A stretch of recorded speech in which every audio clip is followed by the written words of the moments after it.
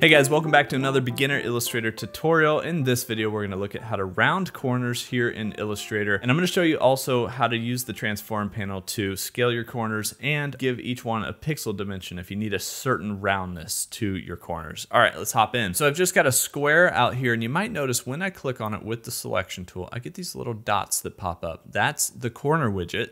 And you can go up to the view drop down, and you're gonna see show corner widget or hide corner widget. I have it shown right now, so it says hide. I can click and drag on these points to round my corners. Pretty simple, right? What if I just want to round one corner or a set of corners? Well, I actually need the direct selection tool for that. The shortcut key is A.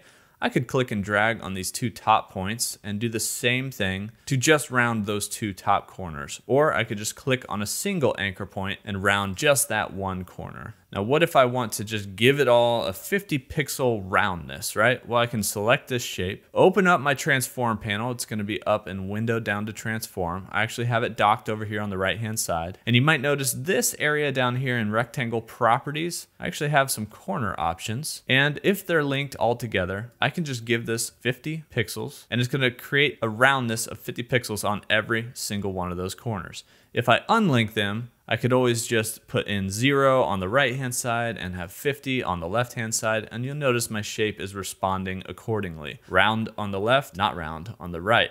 I can also change what this corner type is from round to inverted to chamfer? Chamfer? I don't know. But I could change to any one of those and it's still gonna keep that 50 pixel-ness. Now, one more thing as I go backwards here to 50 pixels. So I got a 50 pixel roundness on each of these corners. But when I scale this shape right now, and I'm gonna duplicate it out to show you the difference here. When I scale this shape down, and I'm holding shift even to keep it proportional, that thing's becoming practically a circle. Look at that. That's because we don't have scale corners turned on. In the transform panel, we have a scale corners checkbox. If we check that, these corners are actually gonna scale with the shape. So they're gonna keep in proportion with the shape.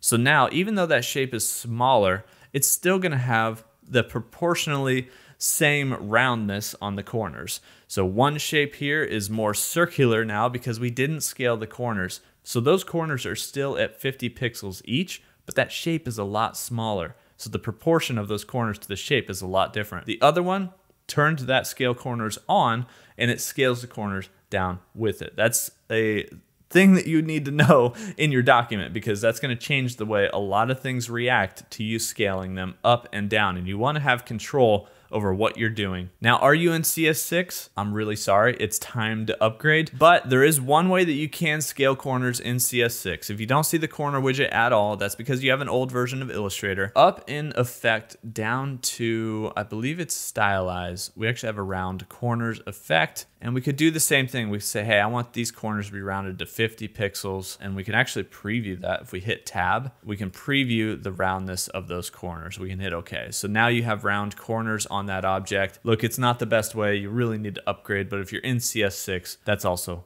how you round corners. If you guys have any questions about how to round corners here in Illustrator that I didn't cover, hit me up in the comments down below. I hope this helped you, even if you're a beginner, or maybe something helped you because you were scaling corners and they weren't scaling right and you didn't even know that was a feature here in Illustrator.